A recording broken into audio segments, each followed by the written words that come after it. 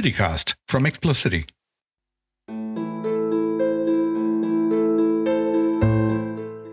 Hence, home you idle creatures, get you home. Is this a holiday? What? No, you not. Being mechanical, you ought not walk upon a labouring day without the sign of your profession. Speak, what trade art thou? Why, sir, carpenter. Where is thy leather apron and thy rule? What dost thou with thy best apparel on? You, sir, what trade are you? Truly, sir, in respect of a fine workman I am, but as you would say, a cobbler. But what trade art thou? Answer me directly. A trade, sir, that I hope I may use with a safe conscience, which is indeed, sir, a mender of bad souls.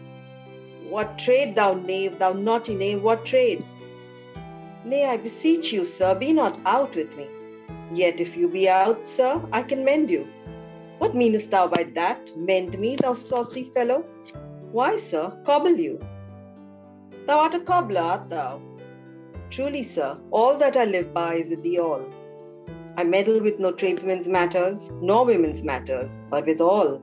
I am indeed, sir, surgeon to old shoes. Most, if not all of us, who studied English in school will immediately recognize that passage. Those are the opening lines from Julius Caesar by Shakespeare. Old JC was in the curriculum, wasn't he? While I was lucky to have had an English literature teacher who was all about the romance of prose and poetry and, of course, Shakespeare, I'm ever surprised when I meet those who studied literature mechanically, only to pass an exam. Anyway, that passage is a favorite of my guest today, journalist and author Amrita Shah. She says she picked that one to read for its humor, especially the cobbler double entendre. When I was in my late 20s, I was burning to write for a national publication. My target was, let's call it the gentleman's magazine, Debonair. Debonair was India's Playboy. You read it for the articles. No, seriously, you did. Debonair, by design, had some of the most literary writing in the country.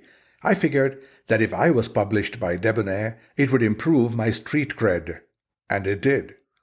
And I had a column there for a few months until they went and sold it to some guy who wanted to have nothing to do with literature, just more nudes, or so I've been told.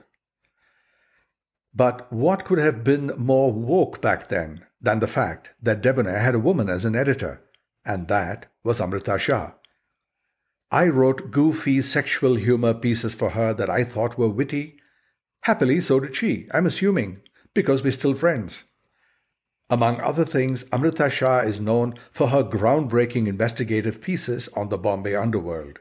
She interviewed the infamous Don Varadarajan Mudaliar, about whom the movie Nayakan was made, in an exclusive cover story scoop for the Illustrated Weekly of India. And in her noteworthy career, she has authored 3 books to considerable acclaim. You can read the podcast description for a bio of Amrita. But for now, I'm eager to get on with my conversation with her and let her talk on what makes her tick. Amrita Shah, it is both an honor and a privilege to be able to welcome you to my podcast, The Literary City. Thank you, Ramji. It's a pleasure to be here. I've read you as an intrepid reporter, investigative pieces, and then the magazine phase of your career, to which I contributed a little. Absolutely. And now you've moved on to the weighty, researching and writing books that have been admired by the Illuminati. Oh, I like that word, Illuminati. I think though it has a specific, not so great meaning, but yeah. No, I know. I was appealing to that wacky sense of humor that I know of. Okay. My opening salvo. Why do you write? It's sort of a very natural thing for me to do. From a very young age, I recall being able to write. I know that I was going to write. But I think that it may have had something to do with the fact that my mother named me. She was thinking about Amrita Shergill and Amrita Pritam. And I did, as a kid, want to be both an artist and a writer. And then I kind of chose to write. Also, I had a father who was very interested in literature. There were always books in the house. What kind of books? Well, both my parents went to Gujarati schools, and I think they learnt English kind of on the side. So The kind of library that my father had was full of the classics, good literature, supposed to be read. Why did magazine writing, like feature writing, appeal to you more than news reportage? I wanted to write well. I also wanted to look at the larger picture, to make connections, to give voice to the sort of subtle and complex things that go on. A serious magazine writing allows you to do. Right. For example, your famous pieces on the Bombay underworld. Right. What led you to that story? That must have been fun. I mean, you were the queen of the underworld, weren't you? Well, yes, I would happily kind of assume that. Well, it happened in a very wacky way. It started out because I was a trainee and I was told you're not going to write for 6 months. I mean, don't expect to get a byline. And so I was a sort of dog's body as a trainee. And then there was a murder in a courtroom in Mumbai in 83. And I was very excited, because I saw the potential. I knew what it meant. It wasn't just it was a murder in a courtroom, which by itself was quite stunning. But there was also some sort of gang war going on behind it, which I had some inkling of because, if you read the tabloids and you get all this masala. And so I suggested, to my editor, who was quite a fun, he was very open to good ideas and stuff. And I said, we should do a story. Not I will do a story. We should do a story. Right. But everyone said, oh, no, like crime. And so I said, okay, I'll do it. And how fortuitous. Yes. And, I really was allowed to do it. I mean, allowed in the sense, okay, she's a kid, let her try. And it just took off. It just became so popular that I went on to do many stories. As I got deeper and deeper into it, I met a lot of criminals. I started looking at processes a lot, the kinds of crimes, smuggling, and I started realizing that it's not, you call it the underworld, but it's actually part of society. It's a demand and supply situation. So, so some people are ready to supply what is illegal in the overworld or whatever we think we live in. But it's actually connected because so some people go off and shoot and, do the illegal things, but then they will supply the gold smuggled to jewelers who are sitting in proper shops, in proper markets, and we will, buy. So I guess I had a kind of appreciation of the world as a more rounded place where crime was very much a part of it. Part of what? Is it human nature or economics? Economics. Human nature, I mean, of course, crime is a part of human nature, but that's not exactly what I'm saying. I'm saying the society we have chosen to build and live in has a place for crime, which we don't take responsibility for it. People who made mafia shows like The Godfather and The Sopranos had stories about how they came in contact with the mafia. What was meeting Varatharajan Mudaliar like? Yeah, it was not pleasant. I mean, because the thrill, and I was very, very young, and the thrill of a story and the thrill of getting more information, etc., just drives you along. My editor said, "Oh, we need to get him," and I was so young that I actually took that very seriously, and I landed up at his doorstep. And they first slammed the door in my face, and then they called me, and I went and I got this long interview with him, with a photo shoot. We put him on the cover. I sat and had coffee with him on the floor. Of course, he didn't kind of answer many of it was, but in the moment, it's very thrilling, but it is not pleasant. You know that, through all this, that you're talking to people who I mean, I don't know if you see The Sopranos, then that there's a certain level of, most of us, law-respecting, law-abiding people will not do certain things which these people will do. And so it is frightening. And I was always scared. Understandably. But did the excitement part of the job lead you to romanticize crime?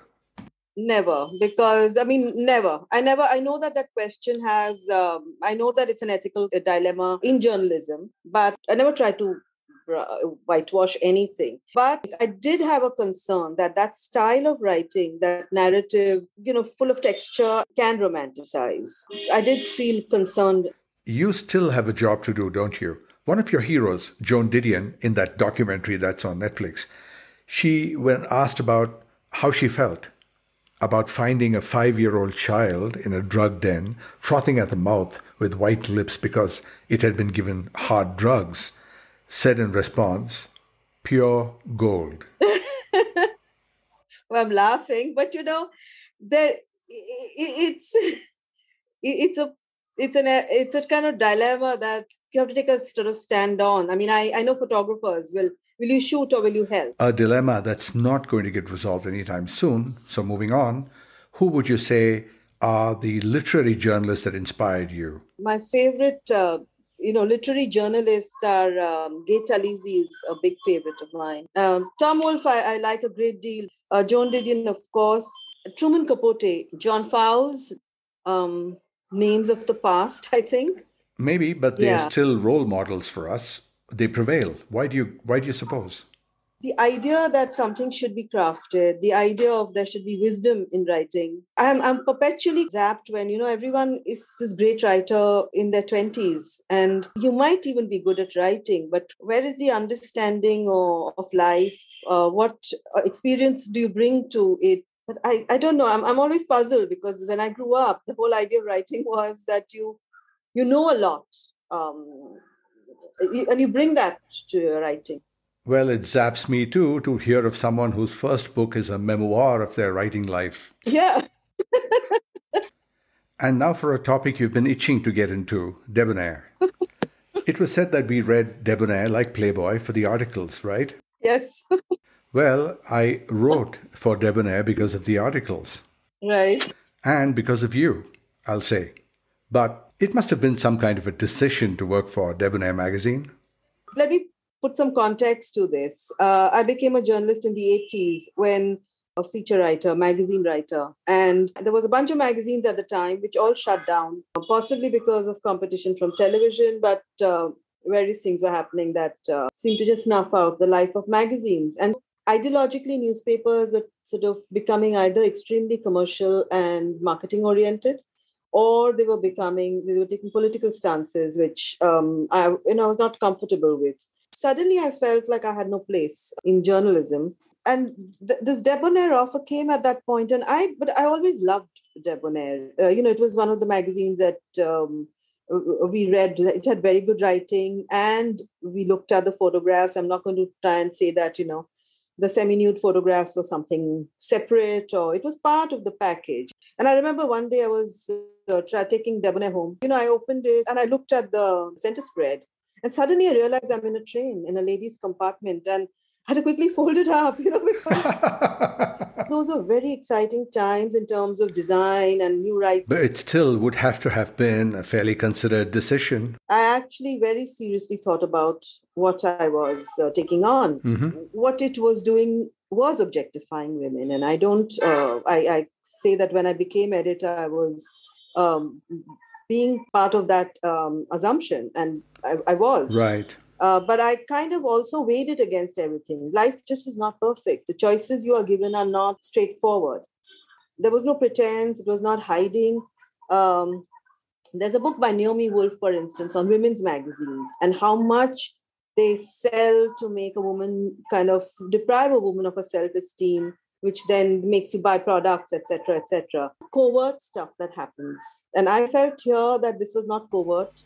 It was very overt. I'd say, but friends of mine whose opinions would have been relevant in a case like this didn't seem to have a problem with you being the editor of Debonair. Well, I'm happy to hear that. Still, you would have looked to bring something new to the table. Right, yeah. And so then what I actually did as editor was to kind of beef up a bit of the... Wait a second. Is there a pun in that? Beef up? No. Did you go and put dudes in the magazine? Well, I did. I put for the first time we started putting a man. Why? Did it make you feel better? So we did. I'm not trying to excuse or apologize or anything like that. I think that there are people who would take offense at a woman running a magazine like that, and I with all respect, I say they have a point. I think most people felt that Debonair was a great magazine and that you did a great job. And reading that, it goes to your disillusionment with journalism, doesn't it? I think the idea itself of what journalism was and what role it played in society has disappeared. The media itself has been redefined. It's just no longer the fourth estate. It's not meant to be that. It's now meant to be a PR machine. So it doesn't matter how honest you yourself are. Have we lost the battle? We had to fight for the role of journalism, which was not done. Right. So now what we're fighting about is what one channel might say or what someone might say. That's not the point. You've kind of pulled the rug from under everyone's feet. So it just doesn't matter what people do anymore. By definition, doesn't factual writing and research address objectivity? Yes, but when those magazines I was talking about were there in the 80s, they were quite central to the conversation. Today, you can write a very good piece and it's sort of might get a little play on social media, but it won't actually affect anything. It's important because it makes people think, but it's not what needs to change. I think now it's over. It's almost like this phase of the media is over. And unless we recognize the need for it and put in the safeguards, it's almost like we'll have to start it all over again in a different way. So will good, honest writing ever come back into fashion, you think? Well, I think we're going through this sort of a period when everything is being so-called democratized, where you're kind of making everything popular. And then I think then at some point someone is going to say, oh, now we really like good writing. And then there's going to be a little time where, Well, new order, new writing, old writing. Which way do you tilt? So the kind of good writers or classics that one grew up reading, there's been a lot of rethinking on that. There's a whole lot of patriarchy that was pushed by what is now called dead white male writers. Yes. Which is being questioned. I'm not completely against even this sort of shake-up. It's fine. There are a lot of things that are thrown up. I think a lot of new voices can kind of challenge the whole structure of privilege, where you then bring in new voices. People from other countries, third world countries, I think people who are economically and socially deprived, who now have a voice. But so we get good, vigorous new language. I think what I'm against is this really crass marketing. The thing that anything can sell with marketing. I can't stand that. I hear you. The ecosystem that can provide good literature doesn't have to be defined by high language. Simple declarative sentences will do the trick. Right. But there has to be the environment. Yeah, I agree. I think that what maybe this podcast itself that you're doing, talking about writing and talking about books and ideas without that kind of space for a critique is very, very, sadly sort of missing here. We have hype and we have, the kind of slanging match that goes on Twitter and stuff. We don't have people respectfully looking at ideas, even if they disagree with them or good writing or bad writing. Thank you for that comment about the podcast. I will bask in that compliment. That's good. And as a wise man once ought to have said, quit while you're ahead. But before we go, I have a bone to pick with you. Okay. May I? Yes, of course. It was a few years ago. You were the editor of Elle magazine, and you called me and asked me if I would write a fluff piece for you about gossip. Did I? Okay. And ever your humble servant, I rose to the task, didn't I? And I thought I wrote an absolutely brilliant piece. And in my fascinating effort at high literature, I had written an absolutely gobsmackingly brilliant last line. The piece was about gossip, love and sex, right? So my last line went like this. After all, it's love that makes the word go around. And do you want to know what one of your subs did to that last line? They cut it? Worse, they changed word to world. Oh, no. Yes, unfortunately. I mean, I would know what you meant. Oh my God. That is a bone to pick. And I have to apologize. Oh, no, you don't have to apologize. No. See, I was just trying to get the last word in. You had the last word anyway. The last word in. That's clever. A pleasure having you on the Literary City, Amrita. Thank you for gracing us, and let's do it again. Thank you, Ramji. It was a pleasure. And of course, yes, look forward. Turning and turning in the widening gyre, the falcon cannot hear the falconer. Things fall apart, the center cannot hold. Mere anarchy is loosed upon the world. The blood-dimmed tide is loosed, and everywhere the ceremony of innocence is drowned. The best lack all conviction, while the worst are full of passionate intensity. All right. And it's time now for that magic segment. What's that word? Where we delve into the etymology of words and phrases that we hear and use every day, but never stop to think about. And to help me with it is my co host, she of the crazy ability with letters of the English language. I'll let her introduce herself.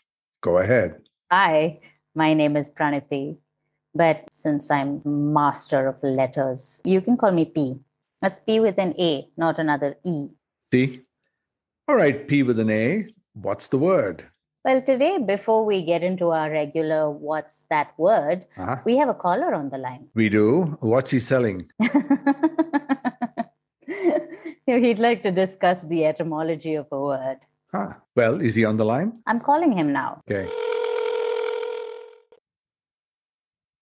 And here he is. Ramji, on the phone, all the way from the United States, we have Shashwat Sirsi. Shashwat, hi, welcome to the Literary City. Hi, Shashwat. What's the short form? You can call me Shash. Hey, Shash. Where in the States are you calling from? I'm calling you from San Marcos, Texas. How's things in Texas? You expecting another snowstorm like last year? Power problems and so on? They're expecting the snowstorm, or rather, they're expecting like a cold snap to come in. Hopefully, the power grid will hold up this time. Last time, it took us unawares, and we had power for like half an hour in the morning and half an hour in the evening, during which time you had to like finish cooking. And I, as usual, had a minimal amount of planning going into the winter storm. So it was like a gross episode of Top Chef every morning. Like you have pineapples, hot dogs, and ketchup, and 30 minutes to make something. Or, as any teenage boy would say, gourmet food. Right. Okay, Shash, you had a word that you wanted to check with us today. Yeah, I was just interested to, like discuss the etymology of the word loo. Loo, L-O-O, loo. Loo, yes, which refers to the toilet. It's pretty ubiquitous in everyday conversation. And I was just wondering if y'all were interested in discussing like the origin of the word. Oh, totally. That's what we do. But you use the word ubiquitous. Now, you don't ubiquitously use the word loo in Texas, do you? No, we do not. In fact, the first time I said to my boss that I was going to use the loo, he was like, we don't use that word around here. We're not English. We're American. Way to stick it to the colonial masters. Okay, so loo. Well, as with many words and phrases, no agreement on the etymology, but many interesting stories. Shash, you go first. Like you said, there are several theories that have been spun about to provide an origin to the word. But I think the most common one is garde l'eau, which basically is French for watch out for the water. Right. And basically in medieval times, they used to do their business in a chamber pot. And then once the chamber pot was full, they would throw it out the window. Right. And while they're throwing it out the window, they would yell, watch out for the water, garde l'eau. Golfers are less sophisticated, aren't they? All they can do is to yell for. One of the ways that etymologists try to establish the root of a use of a phrase or a word is to go back and find its earliest occurrence. For loo, the earliest that they have been able to find is fairly recent, in fact.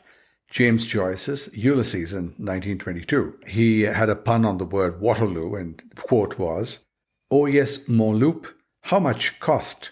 Waterloo. What a closet." Now, obviously, it was the loo out of Waterloo, the famous battle, and Waterloo, bathroom, right? There's another one. Again, I don't think this is very popular. It refers to sailors having to pee off the leeward side of the ship where the wind is not blowing. Right. And so leeward kind of like morphed into leeward. Ah. And that's from where they say that also it's possible that loo came about. And also the expressions pissing in the wind or spitting in the wind. Wow, that's new information. I hadn't heard this one before. Thank you for that. And finally, I have this rather wacky theory that Lou actually comes from Lady Louisa. Now, Lady Louisa was the unpopular wife of the Earl of Lichfield, and it is said that in 1867 she and the Earl were staying at a friend's house, and a couple of young wise guys took her name card off the bedroom door and stuck it on the bathroom. And then after that, all the guests started to talk about going to Lady Louisa. Ah, that's mean. That's a mean prank. But all said and done, the theory that holds the most water is from the French expression lieu d'essence, which meant restroom. Now, lieu in French means place, and it's just a polite way of referring to the bathroom. So the lieu d'essence, a restroom, becoming loo in English is the most likely theory. But you know what? I like Shash's explanation the best, and I'm going to stick with it. Gardez-le is fascinating. All right, that's a wrap for this segment. And Shash, thanks so much for being here. And you know what? We look forward to having you back on the show. And if you ever find something that deserves discussion, give us a shout. Okay. Yeah, I'll keep a lookout. And in the meanwhile, you stay safe and dry and watch out for that winter. I don't know. I'm stocked up on groceries, and if it snows, then I'm just going to use snow melt. Maybe you could go to Mexico also. Ooh, like our senator. Yeah, it's a good idea. Okay, Shash, nice having you on the show. Catch you again soon. Thanks for having me. This was fun. Hope to see you soon again. Bye. Gardez-le, guys.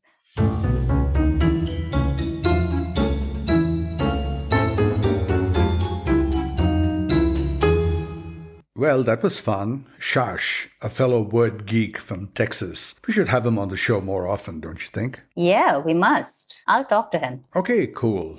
All right, P with an A. What's the word today? Yeah, this one's quite obvious. You know, the opening lines of Julius Caesar that Amrita Shah picked. Huh? She said she picked it because she liked the banter and the play on the word cobbler. Yes, she did. Well, aren't we all punsters? It must have been so hard for you to resist saying pundits. Ooh, derision. Derision becomes you this evening, doesn't it? So, cobbler. Mm-hmm. I was traveling once and I had an American peach cobbler. Oh, nice. Yeah, but I know that banter had to do with cobbler of shoes and soles, spelt both ways. Yes, that was the sum and substance of the opening scene from Julius Caesar. You're right. Yeah, so let's get to the origins of cobbler. Okay, so you know the word cobblestones, don't you? That's right. You know, a path or a track that is paved over with irregular, though smooth, stones to keep chariots and wagons from getting stuck in a rut. Right. So the business of laying down those stones for the road was considered fairly an unskilled job. So even today, we use the term to cobble something together, which means that you don't bring too much finesse to the job. So anyone who did a rough and unskilled job was a cobbler. Maybe the same guys who did that cobblestone roadwork also took to mending shoes. Right. I mean, just think, take Casca on his way to perforating Caesar. He has this little cobblestone that goes through the hole in his shoe and gets lodged in that, and he has to hop on one foot in pain. He needs a cobbler to fix things. Now, you mentioned peach cobbler. That's a deep dish pie with a thick crust, right? Yum. Well, when you pull one of these cobblers out of the oven, the top crust looks like full of lumpy dough, and that looks like a cobblestone, right? So that's apparently why they're called cobblers. Huh, I like that. Okay, moving forth from gluttony, do you want to hear a funny story about a cobbler? Yeah. This one is a real takedown of a cobbler. Okay. So in the late 14th century, there was this Greek painter called Apelles. For real, that's his name. You know, you can Apelles me, Apelles. So Apelles had this painting exhibition, and a cobbler stopped by, looked at the painting, and remarked to his friend that a shoe had been wrongly painted. Now, Apelles overheard this. He was in the habit of hiding close by and listening to everyone. maybe from behind a pillar. Yeah, it's the equivalent of lurking in the comment section. Yeah, a real ego surfer or Apelles. So Apelles corrected the shoe and he put it back up, and the cobbler stopped by again, and he saw the shoe had been corrected. Now, duly emboldened by the success of his criticism, the cobbler began to express his opinion pretty freely about the whole painting.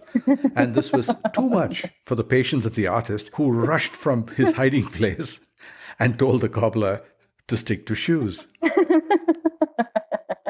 Okay, P with an A, that brings us to the end of this wonderful segment again.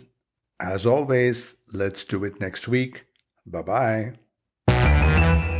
Now, if you come across a word or a phrase that intrigues you, confounds you, or merely piques your curiosity, share it with us and we would love to discuss it with you live on the air. Write to us, theliterarycity@explocity.com, or simply tlc@explocity.com, or go to our Facebook page, Bangalore Literary Society, or go to Instagram, ExplocityBLR. You know what to do. If your question is interesting, we will call you. In the last few episodes, we put out a request for people to donate to the Association for People with Disabilities, and we are heartened to know that some people actually did. Well, we ask the rest of you to please do the same. Go to apd-india.org. They run a school for children, and this is your chance to give a child a chance of becoming a contributing member of society, and maybe play this game with us one day. And that is our show for today. I'm Ramji Chandran. Thank you so much for listening. And until next Wednesday, I hope you have a ripping week. Bye now.